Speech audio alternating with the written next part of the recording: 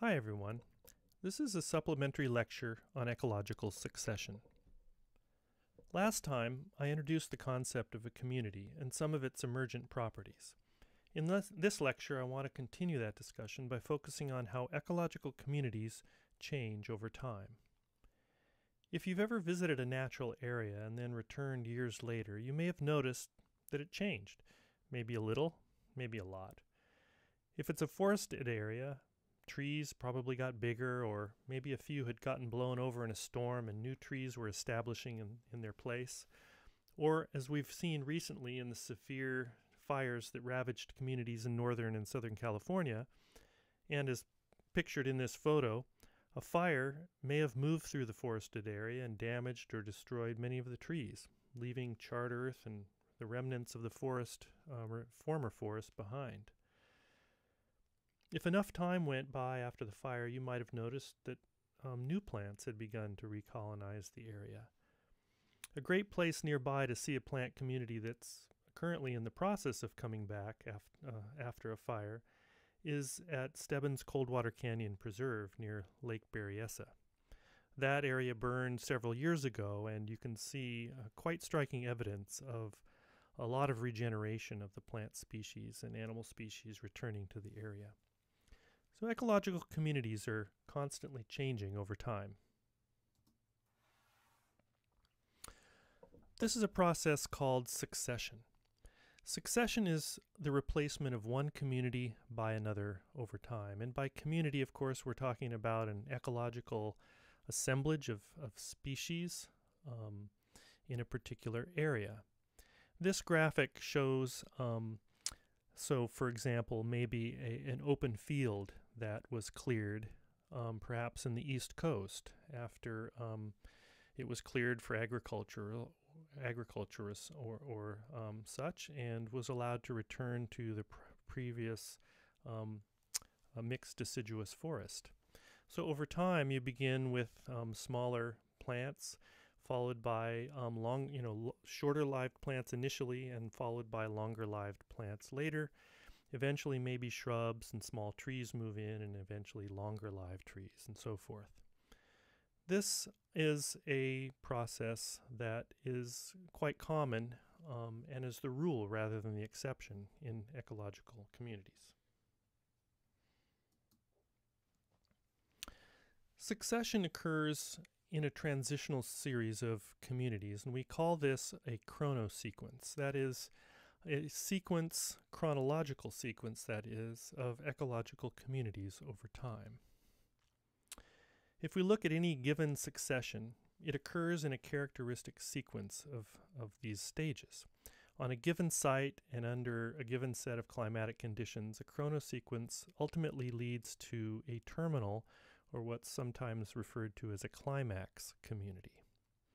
This is an example from old fields, which are abandoned agricultural fields, and you can see many of these on the East Coast. You could probably also see some here in the Central Valley, as some agricultural fields are left fallow and sometimes allowed to return to the former vegetation. So let's just take a look at the progression of a succession in this old field as pictured here. So the first picture is a plowed field. And if we roll the clock forward several years, say 0 to 5 years, in these first few years we see annual herbs and grasses begin to establish in this old field. And these tend to be annual species, species that live for a single year, sometimes a couple years. Between 5 and 15 years, what we see occurring in these old fields is that perennial, that is, plant species that live for more than 1 year, perennial grasses and herbs, shrubs, and so forth, begin to establish and displace the earlier annual species of herbs and grasses. At around 15 to 30 years, shrubs begin to invade and small trees.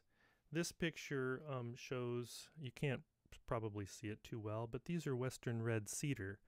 On the East Coast, mid-latitudes and the East Coast, these are very common tree species to occur and begin to establish between about 15 to 30 years after the field is allowed to return to its former forested condition.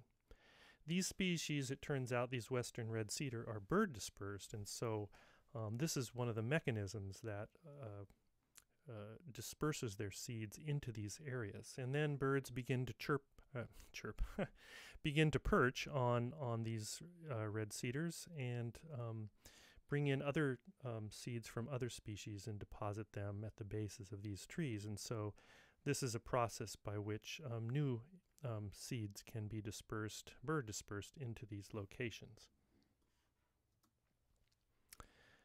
Between 30 and 60 or so years in these abandoned fields on the East Coast, we tend to get smaller trees, soft-wooded trees like red maple and tulip poplar. These are common earlier species that when they establish, what they'll do is outshade the shrubs and smaller trees like the red cedar. And once they do, of course, they outcompete them, overtop them, and then eventually become the dominants in the forest. So at this point, we start seeing the forest canopy develop, and eventually it will become a closed canopy forest. After 60, 70 or so years, what happens is that hardwoods begin to establish in the understory of the softwoods, and these are very, very long-lived species such as beech and various species of oaks and hickories that begin to establish in the understory of these softwood forests and eventually outlive the softwoods. They're very long-lived trees, as I mentioned, for 500 years and even older. And so what eventually happens is that these hardwoods replace the earlier softwoods. And at this point, this would be considered the climax or terminal community under the prevailing conditions that exist on the East Coast. So this is a fairly long term succession, a chronosequence that involves quite a few different stages of different types of plant species that have different life history traits and so forth. So let's look into this phenomenon a little bit deeper.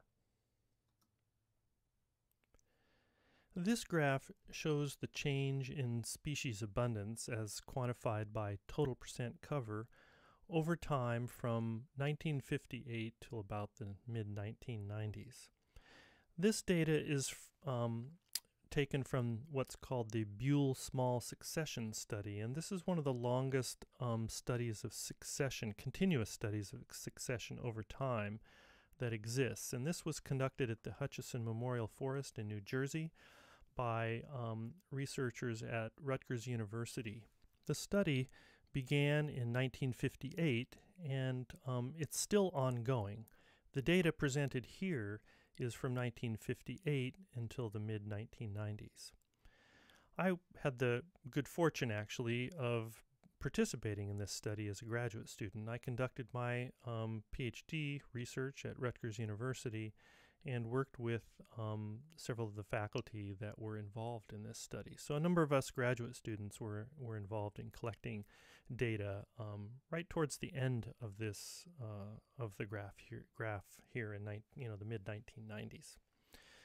So let's take a look at what's going on here. This broadly reflects the chronosequence that I just explained in the previous slide. These are data from abandoned fields, and in the earliest stages, starting in 1958, we're quantifying. You can see that what's being quantified here is total percent cover for 4 different categories of species: trees, shrubs, herbs, and vines. And what you'll notice is, again, as was indicated in the previous slide, herbs are the dominant types of species early in succession. So they're the first establishing species. First annual herbs and grasses, followed by biennial and maybe some perennial species as well, begin to colonize and establish. We call these pioneer species. They're sort of the first pioneers, the first arrivals that establish. And these are fairly small, fast-growing, short-lived species. They produce many small seeds. They have very good dispersal, and they tend to be quite shade-tolerant. Now, this should sound familiar to you, I hope, in terms of life history traits. These pioneer species tend to fit the classic R type of species, those that are putting a lot of resources into reproduction and dispersal. So they're able to arrive first because they have good dispersal. They can colonize these new areas that open up from a disturbance perhaps, or a clearing of an agricultural field in this situation. If we roll the clock forward, we see, as I outlined in the previous chronosequence, that eventually, and this is about 10 to 15 years in, we start to see that these herbs begin to get outcompeted by shrubs, maybe some small trees and vines. And so you can see that trees, shrubs, and vines are starting to increase in abundance, and correspondingly the herbs are starting to decline quite dramatically.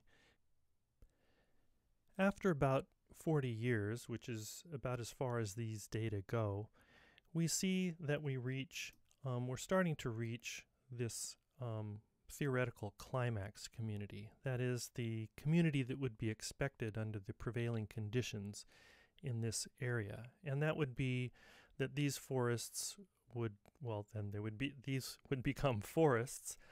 At this stage, in the late, mid-late 90s, we're about 40 years out. So these are probably softwood trees, red maple and tulip poplar and so forth.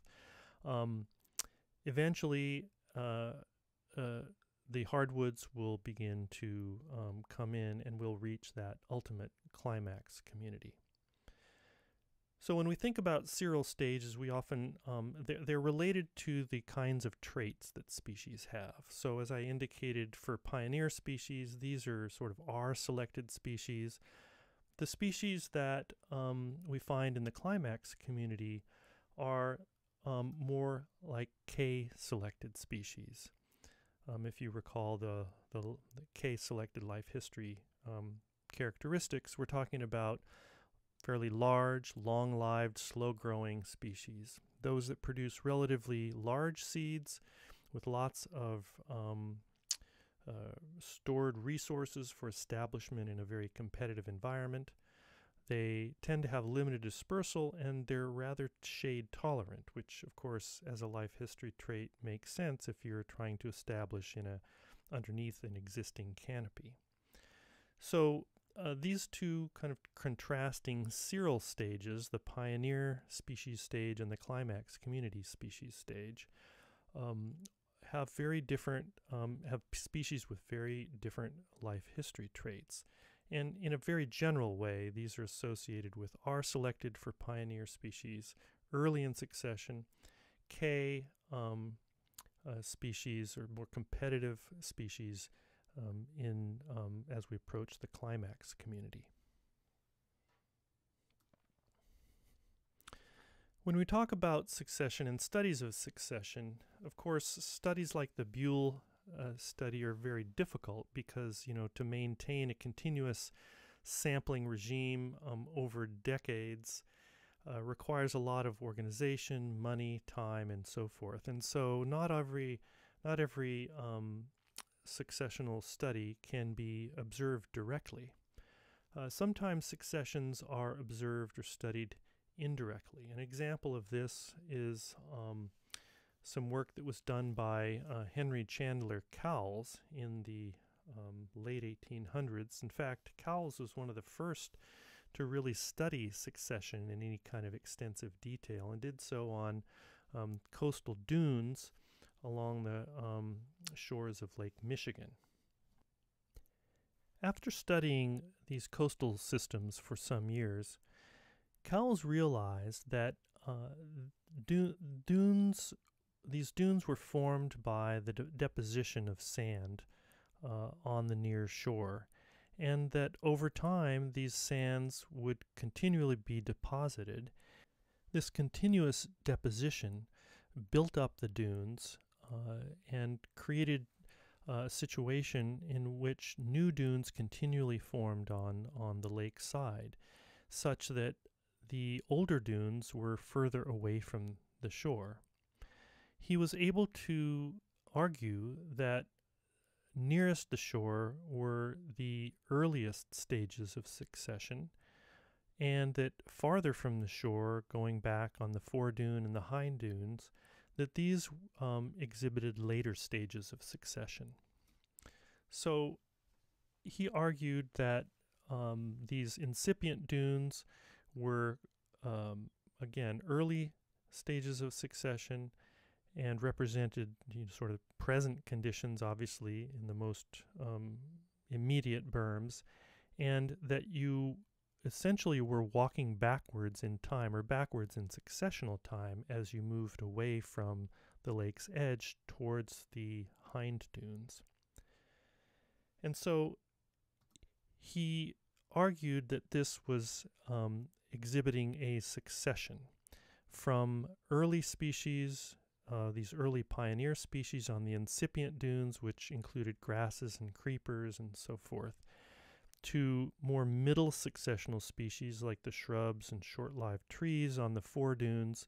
And in the hind dunes, which were the oldest, those included the long-lived trees, where a forest community had enough time to establish. This is generally referred to as what's called a space for time substitution. And what this means is that different locations on the ground represent different times since the initial establishment of the community. So it really is representative of a successional sequence. It's just that you're seeing the successional sequence over space rather than measuring it over time. It's important to note that together with changes in plant species, abundances, composition, and so forth, that animal succession occurs as well, and as a response to changes in plant species, composition and abundance and so forth. This graphic kind of illustrates that. It's showing a plant community over successional time, from a bare field on the left through grasslands, grasses, shrubs, pine forests, and eventually the climax community, oak hickory forests, where you have vastly different species that support very different types of animal communities. Succession occurs, or there's basically sort of two types of succession that are generally recognized: primary succession and also secondary succession. So primary succession, we actually just saw an example of that on the coastal dunes that Cowles studied. Primary succession occurs on brand new geological substrates or materials with that are basically nearly abiotic. There are no propagules, in other words, no seeds or vegetative structures from which a community can establish. So every species that establishes on those new geological materials must come in from elsewhere. And sand dunes are a good example of this because of the brand new sand that's deposited along the coastlines of lakes or oceans. And so all of the species that establish on these sands must come in from somewhere else. They're not inherently there to begin with. Another example comes from volcanic eruptions, and the deposition of brand new geologic parent material is pretty obvious here in the form of magma, or major debris flows and that sort of thing that deposit new geologic material on the landscape. And the only way that a community can establish, whether it be microbial, plant, or animal, it must come in from somewhere else. So this is referred to as a primary succession. Secondary succession occurs where there was a previous community. And so this is often seen when different kinds of events, which we'll talk about later, called disturbances, sort of reset the ecological clock. And so examples of this would be fires, floods, storms, and so forth, that basically destroy or kill virtually all, most or all of the species in the community, and the community reestablishes from there. But there are existing propagules, there are vegetative materials, viable materials in the soil, seeds in what's called the seed bank, seeds stored in the soil that can germinate and grow following one of these types of disturbances. The Yellowstone fires of 1988 formed one of the largest wildfires in recorded history in Yellowstone National Park in the United States.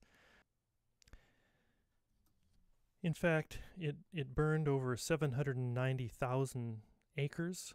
This was more than 3,200 square kilometers, which equated to about 36% of the park area that was affected by these fires. They started as many small individual fires, but due to drought and winds, the flames quickly spread out of control and increased in one sort of large conflagration, which actually burned for months. Fires of this extent and magnitude don't occur very often, and the return interval for such a fire for the Yellowstone area is considered to be between 100 and 500 years. So that means that a fire of this magnitude isn't expected to happen very often. It's important to note, however, despite the fact that they were so destructive, that the Yellowstone fires were rather ecologically restorative. There were quite a few phenomena that occurred after the fire, and in fact, what fire can do is that it can clear dead trees and leaf litter. It can open up the canopy and allow sunlight to reach the forest floor, and help prepare soil for new growth and recycling of nutrients. The mineral-rich ash produced by the fire can infuse nutrients into the soil, and it creates an environment that is actually quite ideal for the regeneration of plants and the germination of seeds. Fire also can remove weak and unhealthy and insect-ridden trees, and it can reduce competition, potential infestations, and so forth. And it can also reduce the chance of repeated fires. This happens by reducing the fuel load in these forests. So let's take a look at the response of a forest in Yellowstone to this such a disturbance. So the first stage in the chronosequence in these forests is that initially what we find in the first year is that a group of species that are annual species called post-fire annuals begin to establish. An example of that is fireweed. And fireweed is actually a quite pretty plant. It has a nice pink flower, and it commonly flourishes in the years following a fire. Fireweed earned its name because it quickly sprouts after fire and other disturbance events. It's pretty common throughout most of the U.S., and it's considered a pioneer species that thrives in open areas, takes advantage of reduced tree canopies, and so forth. There are other species as well, like Indian paintbrush, lupin, and columbine, that can also sprout after a fire. Some of these even have vegetative structures below ground that if the fire isn't too hot to kill off those vegetative structures, they can actually resprout from vegetative structures below ground. What was also observed in the first year after the Yellowstone fire was that there were aspen trees began to resprout. And if you know anything about aspen, you probably know that it is a clonal species. That is, that it produces, it actually grows vegetatively, and the trunks that you see above ground are actually quite often the same individual, just resprouting from vegetative material below ground. So this began, this happened as well, and so in the first year, post-fire annuals and aspen resprouts began to come in and recolonize the area. About 5 years later, an interesting observation was made. Aspen seedlings began to pop up in many new locations, and this wasn't expected because up until that point, scientists had never really observed aspen recruiting from seed. They had always only ever seen it respond vegetatively, or to be recruited vegetatively. So it appeared that fire was playing a particularly important role in its sexual reproduction. Lodgepole pine is a very common species in this area, and so after the fire, many lodgepole pine seedlings and subsequently saplings began to establish. 20 years out, lodgepole pine was forming very dense stands, in fact so dense that there was a process of self-thinning that was happening in certain areas where an enormous number of seedlings had established initially, and then there was a self-thinning process that occurred thereafter. Over the long term, the successional outlook for Yellowstone's forests is that, and we haven't reached this point yet, but it's expected that between 60 and 150 years from this fire, from the 1988 fires, that we should see mature lodgepole pine stands forming.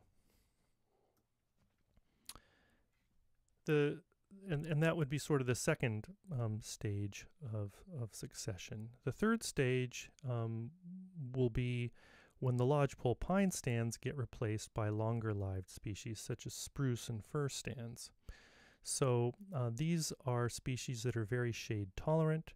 They are able to, they live a very long time, and eventually what will happen is that they will outcompete and overshade basically the lodgepole pine species and replace them. At 250 to 500 years or so is when the climax community is expected to establish. And so these will be old-growth spruce and fir forests with closed canopies. And at that point, we're getting into the time frame where another fire may occur and essentially restart the successional cycle.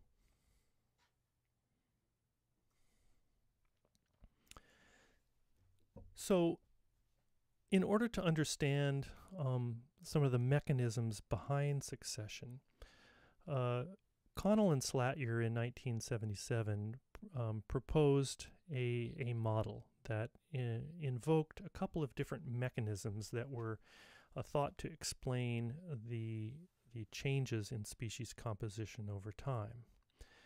And they proposed basically three mechanisms: facilitation, inhibition, and tolerance. So let's take a look at those. The facilitation mechanism states that early species increase the chance of later species establishing. So this was what they referred to as kind of their positive mechanism. And this mostly applies to primary succession. So if you think of a primary succession, recall that a primary succession is one that establishes on brand new geologic substrate. So there are no seeds, there's no vegetative materials in the soil. And so the species that are found early in this primary succession are microbial species initially, but then oftentimes mosses and lichens begin to establish as well on this geologic material and begin to form a soil. So that process of soil formation is critical because that is actually facilitating establishment of other species following those early colonizations by mosses and lichens due to the fact that they're initiating a soil formation. So this again is a positive type of mechanism. Plants that like legumes that associate with rhizobium bacteria are another group of species that can facilitate the later establishment of species in a succession because, as you remember from the mutualism lecture, rhizobium are able to fix nitrogen, and so legumes can actually increase the nitrogen concentrations in the soil such that other plants can more easily establish following initial establishment by legumes. So in both of these cases, these processes would facilitate the establishment of later species in a succession. The inhibition mechanism states that early species decrease the chance of later species establishing. So this is a negative mechanism, and it's primarily based on species' individual competitive abilities. And so obviously if a site is colonized by a species, that site is preempted. Okay, in other words, it's occupying the space, and so when an individual of a species arrives, it occupies the space and doesn't allow for another species to occupy that space. So that would of course be a negative type of interaction where that species would prevent the establishment of a subsequent species in a successional sequence. Early species, of course, also deplete resources, right? So they take up water, they take up nutrients and so forth, and they can, which can make the site less suitable for later species. They also may shade out other species. So by creating shade, only shade-tolerant species may be able to establish in the wake of prior establishment of species. So this is the called the inhibition mechanism, and again, it's based on competition and restricting the ability of later species to establish following an earlier species. The final mechanism is the tolerance mechanism, and this is basically the neutral mechanism. And it states that the chance of species establishing depends on dispersal ability and stress tolerance. So in this model, or this mechanism, species themselves don't alter the environment either positively or negatively. So these species are able to disperse and establish in the presence of other species, and there's no positive or negative influence. And so you can sort of think of it in some ways as sort of a random mechanism, okay? Species that follow the tolerance mechanism are fairly tolerant of low resource levels or stressful physical conditions. And so the prior presence of species in the successional sequence doesn't either positively or negatively affect their ability to establish. And I would suggest turning to your textbook to get some examples of these. So in the interest of time, I'm going to move on to disturbance.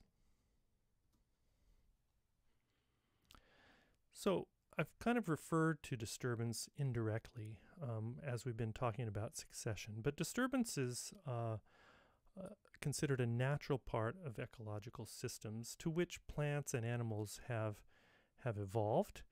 And these disturbances, whether they be fire, storms, floods, or so forth, act to initiate ecological succession. The definition of disturbance, there are many different definitions, but the one I've used and I've used most often, and I think it adequately defines a disturbance, is from a book by Pickett and White, published in 1985, and they state that a disturbance is an event that disrupts population, community, or ecosystem structure and changes resources, substrate availability, or the physical environment. So when we talk about population, community, or ecosystem structure, think about our discussions of populations and communities and so forth. In an ecological community, structure might mean species composition, abundance, diversity, and so forth. And so a disturbance that has a dramatic effect and disrupts richness, composition, removes biomass, and so forth, is considered a disturbance. Disturbances can also dramatically change resource availability, substrate availability, on which species can occur, and of course dramatically alter the physical environment as well. And we always need to keep in mind the evolutionary side of things as well. Plants and animals, but primarily plants, have evolved a variety of mechanisms, adaptations to fire. One example is in many conifer species. Conifers tend to occur in areas that burn frequently, and they produce thick bark that can protect them against the heat of a fire, unless, of course, it's a very, very hot and severe fire. But a surface fire, a low-temperature fire, bark, it can be very protective. Epicormic branching is another adaptation, and that is the ability to grow new branches along the trunk if other branches have been burned by a fire.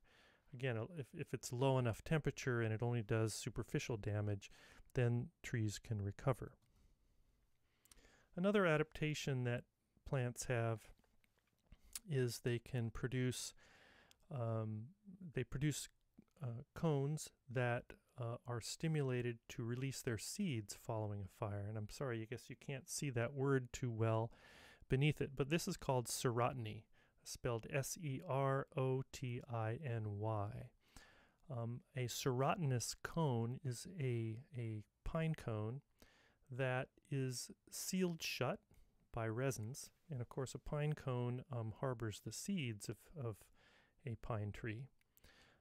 Serotinous cones have resins that seal those cone scales and don't allow the seeds to be released until a fire comes through, heats the cones to a particular temperature that melts the resins and then allows the seeds to be released into this newly exposed soil, where nutrient availability is initially higher. There's lower competition because species, the plants have been destroyed by the fire, opening up the habitat, reducing competition, increasing light, and so forth. So that provides a good a seed bed and light conditions for reestablishment of pine trees. So you find that in areas that have a pretty regular fire history, you tend to find an increase in the number of tree species that produce serotinous cones. Another adaptation that plants have to help them respond to fire is resprouting. This is a photo of chamise. It's a characteristic chaparral species, and this individual here you can see is resprouting from the base. So quite a number of species, especially chaparral species like manzanita, also produce burls that allow them to withstand the heat of a fire so they don't get completely destroyed and can resprout from the base. So this allows quicker reestablishment following a fire. Disturbances are characterized by basically three main attributes. The size of the disturbance, the intensity of the disturbance, and the frequency of the disturbance. These three attributes are interrelated. They affect one another. And the size, I think that's pretty self-explanatory. You know, the area burned, for example. Intensity has to do with and can be measured in different ways. The intensity of a fire might simply be the heat of a fire. It could be measured by the speed of winds in a hurricane, the amount of destruction that happened, and so forth. Okay. The other element is frequency. That is how frequent the disturbances occur, and this is sometimes characterized as return interval, and we saw that in the Yellowstone fire example, where the return interval of fires is anywhere between 100 and 500 years. So this is an indicator of how frequent a disturbance returns to a particular location. When we consider all of these together, we refer to this as the disturbance regime. These factors define what's called the disturbance regime, and every disturbance has a particular combination of characteristic size of that disturbance, the characteristic intensities, and frequencies. So let's take a look. I want to focus particularly in on frequency, because frequency can have a very important influence on communities in terms of the species composition and abundance.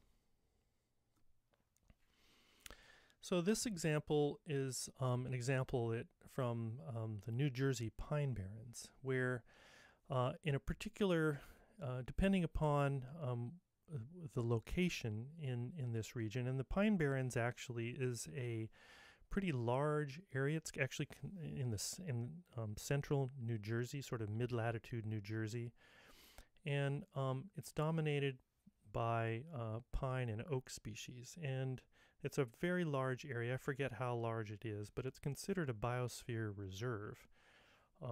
Probably never thought that New Jersey had it could qualify as having a biosphere reserve, but it does. And I worked for quite a few years at a field research station, a Rutgers field station that's based in the Pine Barrens, doing some of my postdoctoral research. So I'm pretty familiar with this area, and it's a good example of how the frequency of fire can influence the composition and abundance of species in an ecological community. When in areas where, in the Pine Barrens, where you have very frequent fires, and that is the return interval would be less than 15 years, which is very, very frequent, what you find is that you get a very characteristic a set of species. And in these situations with frequent fires, you get a dwarf pitch pine forest. So pitch pine is a common pine species in the Pine Barrens, and one of the morphs of pitch pine is a dwarf version, and the dwarf versions occur in these areas where you have very frequent fires. And they also produce serotinous pine cones, and which, as I mentioned, allow for the release of these seeds following a fire. When fires are less frequent, that is, when the return interval is between 20 and 40 years, you get a shift in species from a dwarf pitch pine forest to a pitch pine forest. It should be noted that the dwarf pitch pine and pitch pine, of course, are very closely related, and so the pitch pine the dwarf pitch pine's been highly selected for by highly frequent fires, whereas the pitch pine populations occur where fire is less frequent. And so there is less of a selection for the dwarf pitch pine morph. As the return interval of fires increases to 50 or more years, you tend to get forests dominated by oak species. Oaks are less tolerant of fires than the pine species. The pine species, as I noted, have fairly thick bark that can withstand fires, and but the oaks do not. They have moderately thick or thin bark depending upon the species, and so they're not very tolerant of fires, and so they do not occur when fire intervals are fairly frequent. But over 50 years, oaks will tend to outcompete the pitch pine species, overtop them, overshadow them, and over a long enough period of time, without fire, the oaks will tend to dominate and form the climax community.